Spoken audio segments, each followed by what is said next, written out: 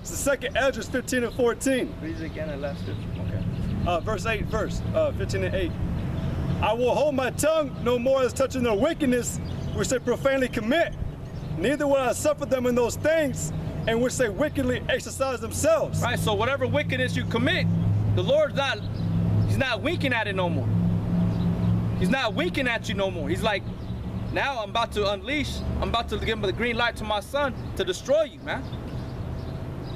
And the men, his elect men, are gonna have that privilege too.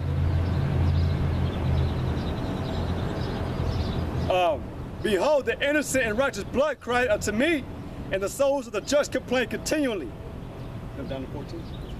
Verse 14. Woe to the world and them that dwell therein. Right, beware to the world. All right, that's what our job is, to come out here and warn you people. To give you this message, a message that your churches ain't giving you, man. A message that America's not giving you. Your own government is not preparing you for what's about to come. They're not warning you. So in reality, they don't care about you people, man. They want to see you destroyed. For the sword and the destruction draweth nigh, and one people shall stand up to fight against another, and swords in their hands. Right, so there's going to be wars here in America, right? There's going to be different, like, organizations of groups of people that are going to fight against another city, you know what I'm saying? Race riots, that's all going to happen. It's all through prophecy. And these prophecies are, these prophecies that we tell you about, they're not just made up, they're out of the Bible. Or what you watch on the movies, they're not just made up. They get those ideas from the Bible, man.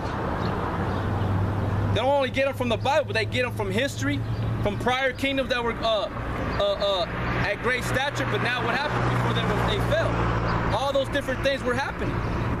Cannibalism, rapings, babies dying. So what you see on the movies, man, it's for real. They're just showing you, especially now in our time right now, all they're showing you is things that have to do with the end. So Esau, he's using his tool, the media, to show you what is about to happen, because he knows that he's about to go to war. He knows it. He knows that there's war about to happen. It's at the horizon. He knows it. But you like the brothers say, you dumbified Americans. Y'all don't even consider that. And if you do, you actually think you're gonna make it out. That it's only gonna happen for like what? 2 days, 3 days, a week, a month. But y'all don't think that it's gonna be all right. Y'all don't actually think that this is the end of America. That it's the end of the so-called white man's rulership. But y'all don't know that. Y'all don't even know who runs the world. And if you do, you're scared to say it. It says, I'm gonna start again at 15. For the sword and the destruction draweth nigh, and one people shall stand up to fight against another, and swords in their hands. For there shall be sedition among men, and invading one another. They shall not regard their kings nor princes. Right, so the authorities, they're not gonna have no power over the people once the Spirit's put on them to fight, kill, destroy. They're not gonna care what they have to say.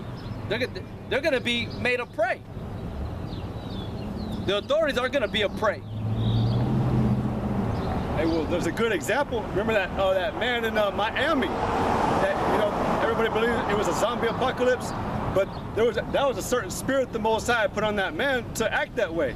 And you're gonna be seeing that type of mentality that man had, or that spirit that was put on him. That's gonna be running throughout the whole world, and you can't stop people like that. You remember they had to shoot him like 4 times to kill just one man. But I mean, it was allowed to where Esau did his thing, but in those days, like the brother's speaking about, all these things are gonna happen. That mentality is gonna be on everybody. How you say, kill or be killed. And it's a whole different ball game when you're in that state of mentality to where you're running for your life. People are more crazy. Look at it. Or you're hungry. Yeah. You're starving. Yeah. You're thirsty. Yeah. Look at, they do. People. That's the thing about the day of the Lord, man. Everybody's gonna see who they really are in that day. Even the men of the brothers, man. The men of the Lord. Everybody's gonna see who they. Every man of the Lord that's on the highways Yeah. and the byways is gonna be tested. Mm-hmm. That's our ultimate test, especially when the mark of the beast is implemented, the RFID chip. Right now, what we're going through, it ain't nothing compared to what's about to come.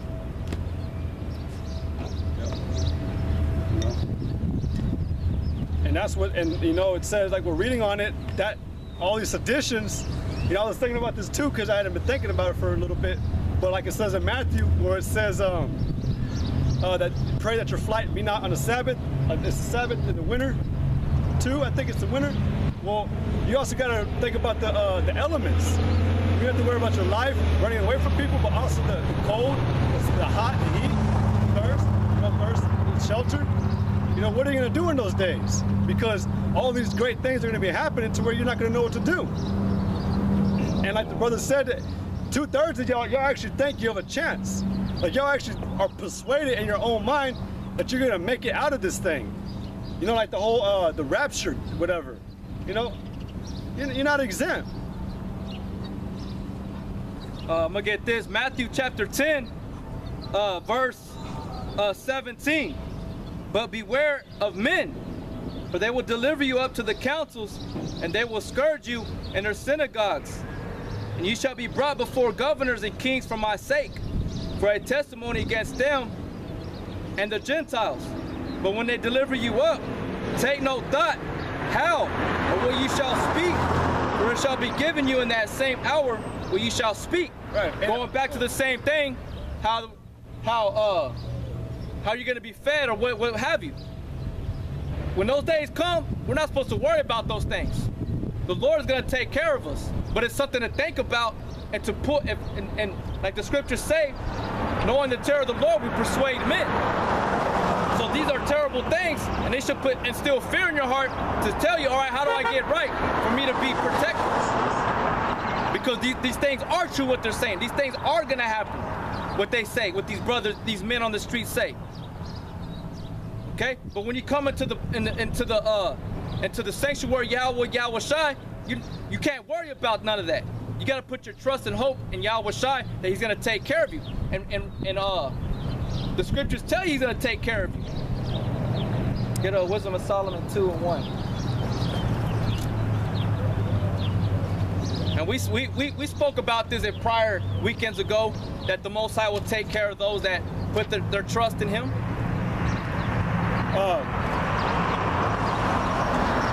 Wisdom of Solomon 3:1. Okay. Wisdom of Solomon chapter 3 verse 1. But the souls of the righteous are in the hand of the Most High, and there shall no torment touch them. Right, so our hands, if we're found to be the elect, we ain't got nothing to worry about. You ain't got to worry about the weather. You know, those that are not part of that elect, they got to worry about that. The Most High is going to take care of us. We'll read it again. It says, but the souls of the righteous are in the hand of the Most High, and there shall no torment touch them. Right, there shall no torment touch them. To the point of death. They ain't going to die. If we're the elect, we're not going to die.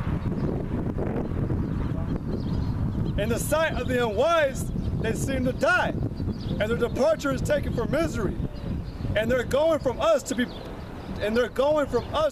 utter destruction. But they are in peace. For though they be punished in the sight of men, yet is their hope full of immortality. And having been a little chastised, they shall be greatly rewarded. Right, being a little chastised. Right? But the coming destruction, these great plagues, is going to be bad out here. It's going to be very horrible, man. Now, like I said prior, the scriptures say, for knowing the terror of the Lord, we persuade men. Now, the elect are going to be persuaded in their own mind to come. They're going to be drawn by the Spirit to come into this sanctuary, this truth. But once you come in, you have a better hope. You have a more sure hope of escaping these things than the people in the world, man. It says, for though they be punished in the sight of men, yet is their hope full of immortality. And having been a little chastised, they shall be greatly rewarded. For the Most High proved them and found them worthy for himself. As gold in the furnace hath he tried them and received them as a burnt offering. And in the time of their visitation, they shall shine. They shall shine and run to and fro like sparks among the stubble. Right, so in our day of our visitation, the Lord is going to redeem us, take us up in a chariot, and we're going to be made, like the scriptures say, we're fishers of men right now. But then we're going to come back as hunters. We're going to be weeding and plucking out the wicked with the angels in Yahweh Shai. That's going to be your privilege, your reward of taking part in that ordeal, in that, you know, what the Most High has stored up for his son Yahweh Shai. Because that's what the wicked are planning on doing to you, with us. So we got to have the mindset, but it's going to be for righteousness. Theirs is on unrighteousness.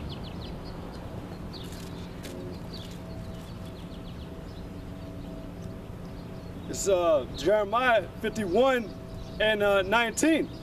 The portion of Jake, or verse 20, it says, thou art my battle axe and weapons of war. For with thee will I break in pieces the nations, and with thee will I destroy kingdoms. And with thee will I break in pieces the horse and his rider, and with thee will I break in pieces the chariot and his rider. Right, we're going to have spiritual powers. The Most High is going to put his spirit of vengeance and fury in us in order to do those things, to accomplish that prophecy. With thee also will I break in pieces man and woman, and with thee will I break in pieces old and young, and with thee will I break in pieces the young man and the maid. I will also break in pieces with thee the shepherd and his flock, and with thee will I break in pieces the husbandman and his yoke of oxen, and with thee will I break in pieces captains and rulers. And I will render unto Babylon and to all the inhabitants of Chaldea all the evil that they have done in Zion in your sight, said the Lord. Right, America. Wisdom of Solomon. Wisdom of Solomon, chapter 3, verse 7. And in the time of their visitation, they shall shine and run to and fro like sparks among the stubble. They shall judge the nations and have dominion over the people. Right, it's going to be our reward, our privilege to take part at that table with Yahweh Shai. That's a promise to us, to the elect, if we stay faithful. Now, if we're found unfaithful, we're going to be destroyed. They shall judge the nations and have dominion over the people, and their Lord shall reign forever. Right, and Yahweh Shai is going to reign forever. Now you go to the book of Daniel, it says that the saints are going to take the kingdom forever and ever and ever. Right? What kingdom? This earth, they're going to take it back, man. Rulership. And Lord Yahweh Shai is going to be our king forever. He's going to be over us forever. There ain't going to be no prequel, or there's not going to be no sequel of an arch enemy rising back up and overthrowing Israel again, like they show in the movies. Now this truth, this word is no lie. It's firm, man. It's a promise. Yahweh Shai, he ain't a liar. Like men. This is name 1 and 9. What do you imagine against the Lord? He will make an utter end. Affliction shall not rise up the second time. There you go. Affliction ain't gonna rise again the second time. Now the heathen, the ones that are under us, they're gonna be our slaves. Right? It's only just. But it's gonna be done according to righteousness, not unrighteousness. This is Revelation chapter 2, verse 25. But that which you have already, hold fast till I come. Right, we gotta hold fast to this truth, to this word, man, to the knowledge, wisdom, and understanding. We gotta hold fast to it, hold on to it. Like if it was the only, like it is the only thing you got. This is the only thing that us brothers have. Everything else don't matter. Everything else ain't gonna save us. Our woman ain't gonna save us. Our kids ain't gonna save us. Our friends ain't gonna save us. So-called friends, associates. Our money, gold, whatever you have, ain't gonna save you. So we gotta hold fast to this. But that which ye already have already, hold fast till I come. And he that overcometh and keepeth my works unto the end, to him will I give power over the nations. And he shall rule them with a rod of iron. As the vessels of a potter shall they be broken to shivers, even as I received of my Father. So Yahweh Shai is telling us this promise. He received it. He received the same thing from his Father that he's willing to give to those that are the elect, that endure to the end.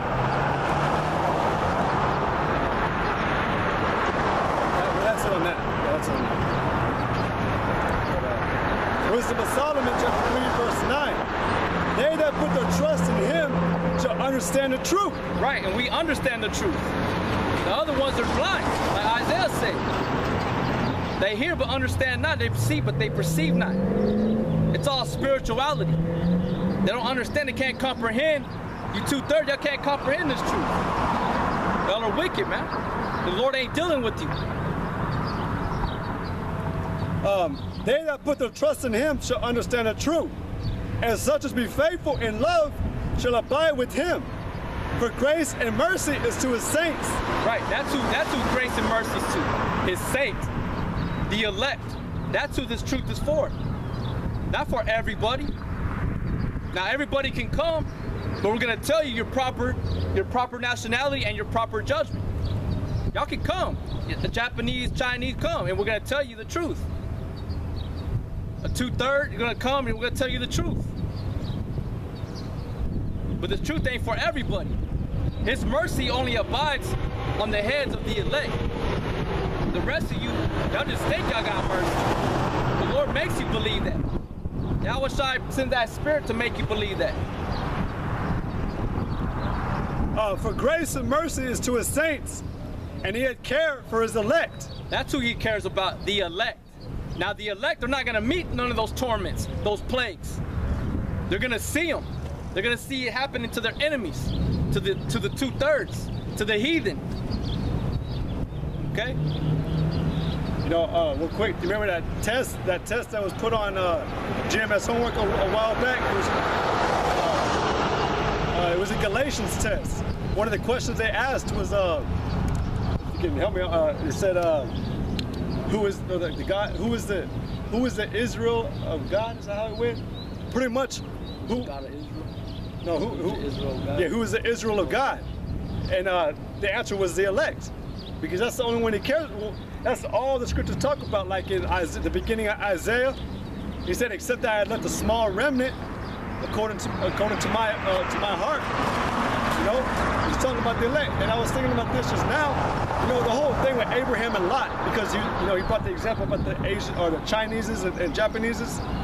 Well, Lot, he was dealt with, right? You know, the Most High delivered him out of Sodom and Gomorrah. You know, but Lot had he had those children, which became Ammon and Moab, became the Chinese and Japanese. But the whole promise went to who? Abraham. You know, it's just, even though Lot was dealt with, and the Most High was merciful to him and did things for him, it doesn't. I mean, yeah, he dealt with them, but he brought the people he was dealing with. That's who he cared for. That's who the Most High was dealing with ultimately, the elect, which was Abraham. You know, even the Most High, like the brother we were speaking about earlier, the Most High, at every point in time, at every certain point in time in history, the Most High gave these other nations their time to rule. Did he not? Like it says in Daniel chapter 2, I set up kingdoms and I bring them down. It was a certain point in time, it was allowed that the Persians could rule, the Greeks could rule. And I remember we were talking about it, this brother would talk to me about it, how like, it was like the Most High was allowing these other nations to rule, you know, to see if they were going to do right, but they didn't. It was all set up, we know they weren't. It's like this little analogy. It's like there's a house and it's up for rent, right? You can't buy it, but maybe in the process of time, when those landlords see that, okay, he is worthy, he is going to take care of this house, and we'll give it up to him, right? But basically, when you rent that house, it's like they're leasing it out to you. So you can't do whatever you want to that house. You gotta take care of it, right? Because if you start abusing it, what happens?